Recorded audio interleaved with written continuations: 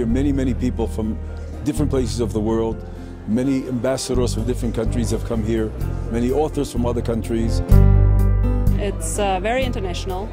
There are lots of different publishing houses. It's also very Israeli because it has a lot of special things that are only Israeli or Jewish.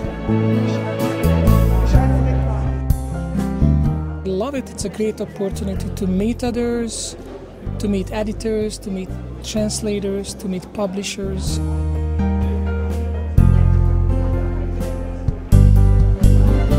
Culture based on dialogue is one of the best way of promoting friendship between nations.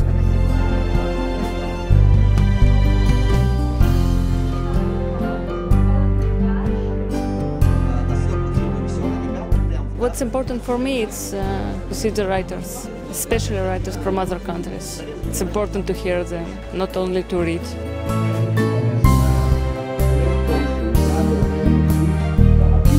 I'm enjoying just speaking randomly to people who stop by, and once you are in this country, it's just brimming with creativity. Such kind of book fairs and the exchange of thoughts is very good for the peaceful bonding between nations and as well as people. In Israel, it's probably the highest number of books written per capita a year. There is definitely a reason why we are called the people of the book.